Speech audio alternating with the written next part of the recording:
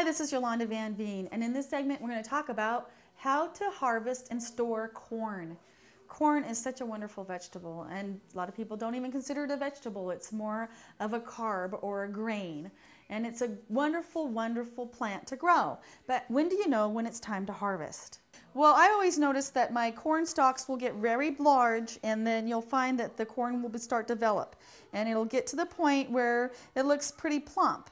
And when you think that it's ready, instead of harvesting it and just taking all of them out, what I have found is just by opening one corner of the corn and taking one kernel and opening it, if you find that it's really runny, watery, it's not ready.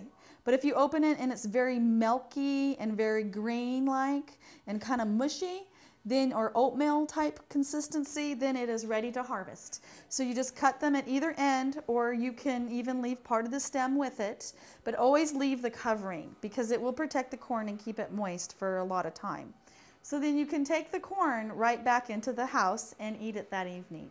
You can also store corn very easily, and the trick is to keep it moist but not too hot and not too cold, and just in the refrigerator is always fine. But you want to give it some air. You don't want to let it to just sit in a bag where it's not going to breathe.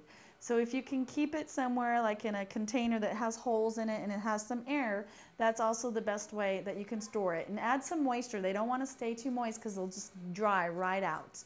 And what I've been doing at the farmer's market too is at the end of the season when the corn is at its peak, I buy lots of it and cut it into pieces and then put them into bags and freeze it.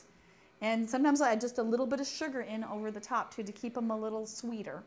And in the winter I can enjoy corn as it was just off the stalk.